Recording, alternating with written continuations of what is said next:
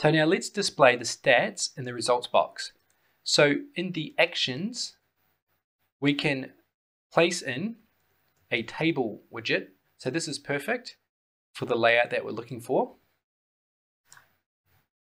This takes a list of table row. So let's create our first table row. So just like building an Excel table, in turn, this takes in a list of cells. So we'll create our first table cell and we'll give it some text and we'll name this round. Now let's jump in so we can see this.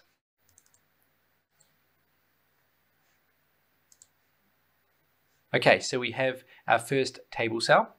Now let's also create another table cell. So next to this one. And we'll put in some dummy data here. So we'll say round 3 and we'll set the alignment to the right.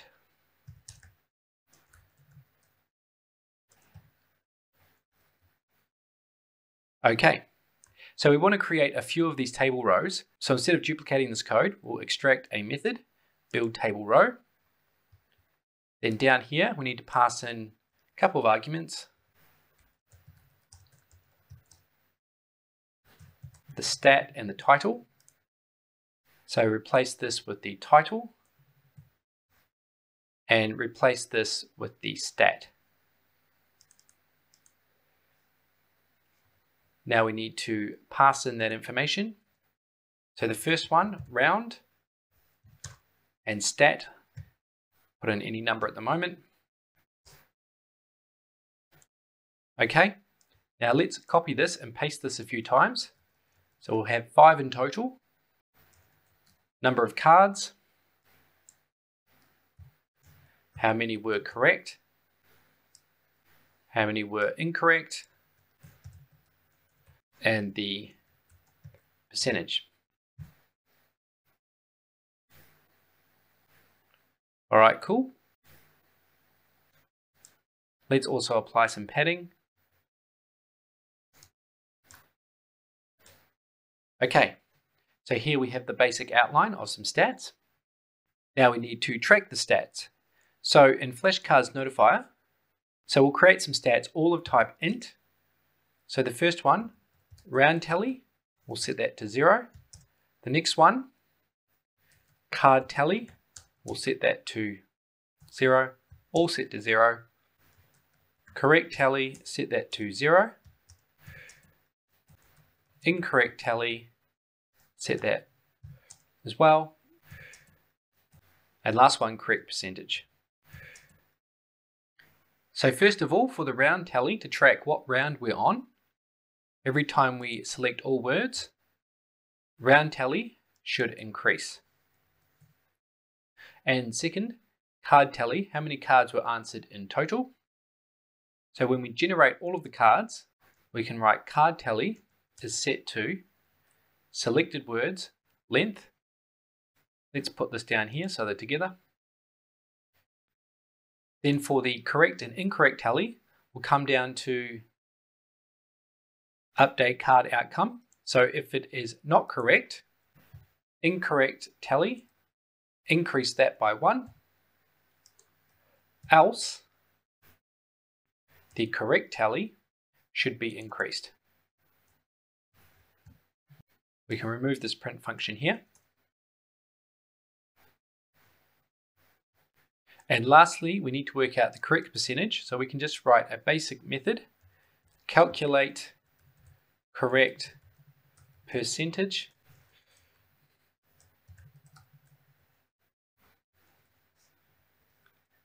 And it will be the correct tally divided by total cards played. So the card tally. And because this will return a double, we'll update it. We'll put it as an int just to keep it cleaner. We'll say percentage times 100, and then we'll round that to the nearest whole number. So we can just use the round function there. And then we can set correct percentage equal to that, because this will return an int because we're rounding it to the nearest integer. And now we also need these numbers to reset. So we're going to count how many rounds But if we exit the whole session, then round tally should go back to 0. So I'll write that in there. Our card tally will be set every time that we generate a set of new cards. At the same time, we should set correct tally equal to 0 and incorrect tally equal to 0. Then here, when we want to show the results box, let's calculate the percentage. So we can call that method we just created, calculate correct percentage here. Okay, so now that we've done that, we'll go into the results box. So now we can easily pass in these arguments using provider. So we'll use notifier. So this is from consumer, which we've set up. So the first one, round tally, and we need to call toString. And then we'll do the same for the rest of these.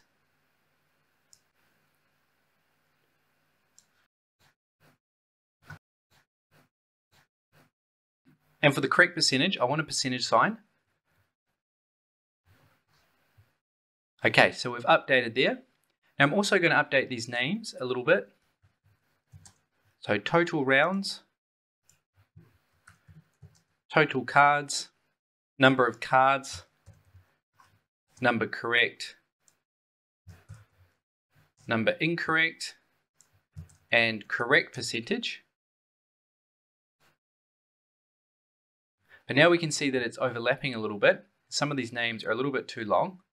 So what we can do is extend the width of the first column.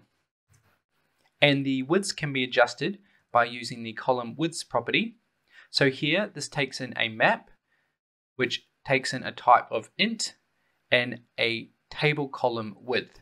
So each column will be represented by an int. So the first column will be 0, second column will be 1, and so on. And then we can size that by using table column width. So let's do that. So we'll create the map. So let's make the first column larger. So that's column 0. And then we can use flex column width because that implements table column width. So we can use that. And now we can set a flex value. So let's set a flex value of 3.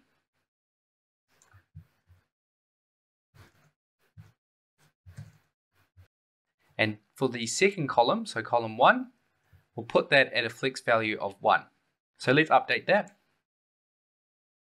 All right, cool. So clearly the column width for the first column is now proportionally a lot bigger, and that text fits in there. And also coming down to the column here, which has our buttons, I'm going to wrap that in some padding. I just want a bit more padding around the button. And let's increase that to 12. All right, so now we're pretty much done. Let's complete this. We'll do a hot restart and run through.